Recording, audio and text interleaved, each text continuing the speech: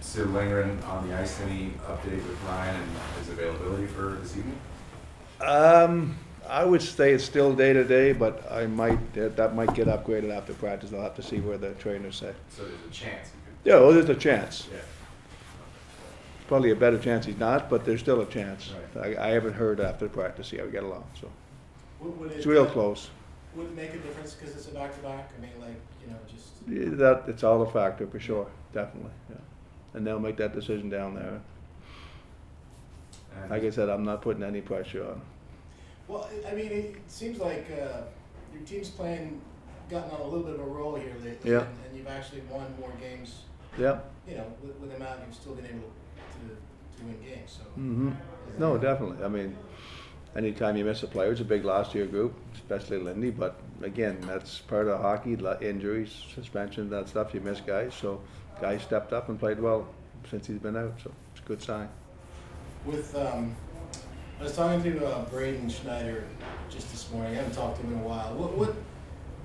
How do you feel his progress has been, like, from a year ago when he first came up to now? Has he been going up, or is he no, he's getting better, and that's exactly where you want. I mean, he's not taking off through the roof, but he looks more confident with the puck and the offensive zone, but he's doing real good things, so we're real happy with him. Again, most of the times you don't see a whole lot of him, and that's a good sign from a defenseman. But, he got more, definitely when he got the puck, he has more confidence, so. No, he's been excellent. We're real happy with him. Progress is good. Everything's good. And there were a number of games last year, and I think this year too, where if you have a one-goal lead, you might not put Artemi on in the final couple of minutes.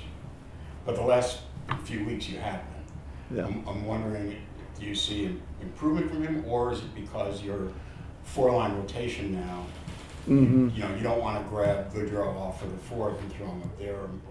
Yeah, I mean, I shorten it a little bit, and like I said, we talked about it a number of times. You want your skilled guys on the ice in those situations too, but we've got a fourth line that does a real good job on that, and they have to have an important role in their team, and they're going to get some of that ice time in the last 2 minutes for sure, hockey games.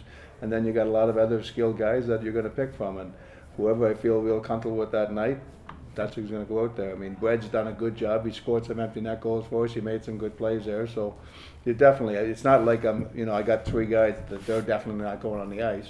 It's not like that with their group anymore. So, I think that fourth line, Jimmy scored a goal the other night, with the empty net, and they were already getting the last game with the empty net. So, no, I'm comfortable with those guys. And then, the Mikas obviously and those type of players. And when you need a centerman, Trocheck or Mika, so definitely. But I feel good about the guys we're handling over there. I said if it's Bred or if it's Kane or if it's, Tarasenko.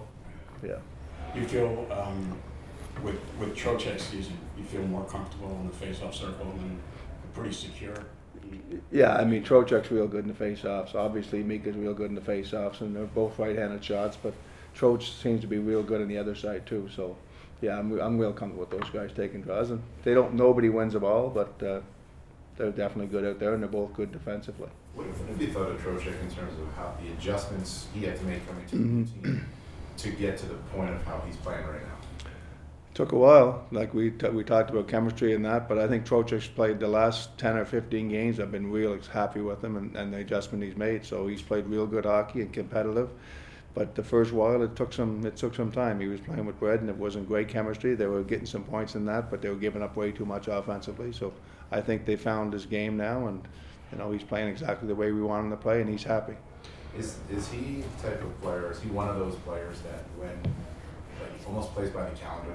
In a way, like as it gets closer to the playoffs? I hope so. I hope he keeps getting better. Well, of course, but... No, I don't think, honestly, I think it was an adjustment with our team. There's no doubt. I mean, Carolina's a real good team. They play a strong system, man-on-man. They forced the puck all over the ice, and that's how they played it.